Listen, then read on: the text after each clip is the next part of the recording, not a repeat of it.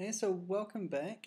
Today, with the Indie Travel Podcast community, I'd like to show you how to add photos and videos to really make people jealous about what you're doing, which is all part of the fun, really, isn't it?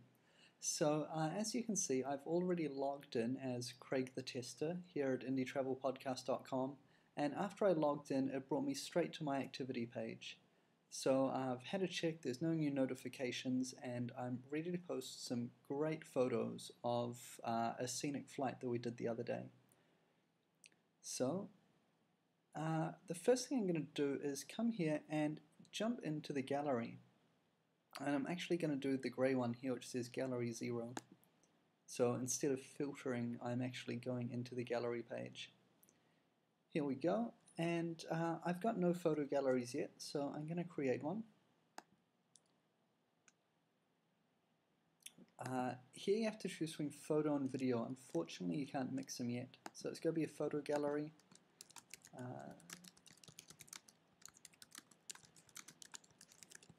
Scenic flight over South Australia. That'll do for that. Maybe add in some more detail.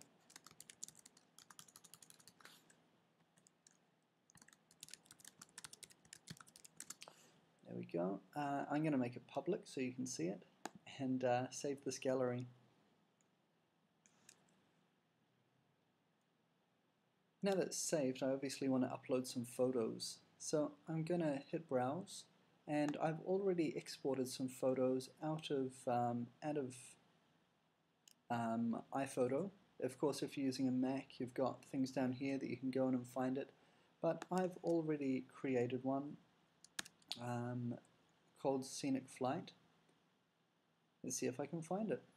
But I'm just going to select these ones here and open them up. Now, the biggest they're going to display on the Indie Travel Podcast screen is 600 pixels wide. So if you are exporting photos ready to upload, making them 600 wide will save a lot of time on the upload.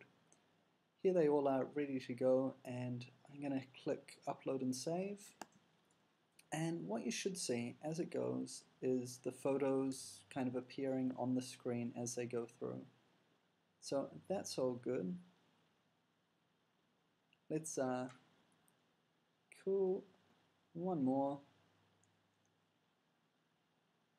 Perfect. So now I've got the chance to give them a title and put a little bit of information on.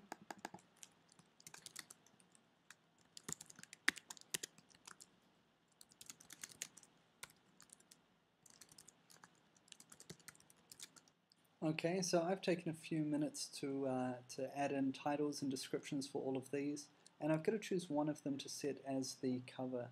Now, I really love the colors on this one, so I'm just going to click Set Cover, and that's going to be used to display it everywhere.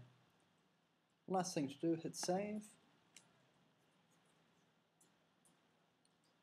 And away we go. Up the top of the page here, we're going to see, yep, it's been updated. That's perfect. So I now have a gallery, and here, if I come up to the community and recent activity, I'm now going to be able to see my photos in the public sphere. So there we go. There's 6 of them there, and down here in the sidebar, no, that hasn't been updated yet.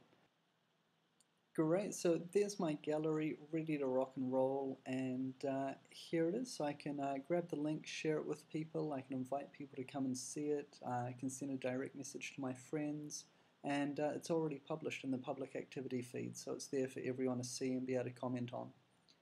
If you want to add more, you just come into your galleries and click Edit, and if for any reason you want to get rid of things, you just hit Delete. It's nice and easy. To upload more images, well, the upload button. So it's really easy, and everyone's got half a gig, and if you resize your photos to 600 pixels wide before you send them up, that will last you for the rest of your life, I'm quite sure.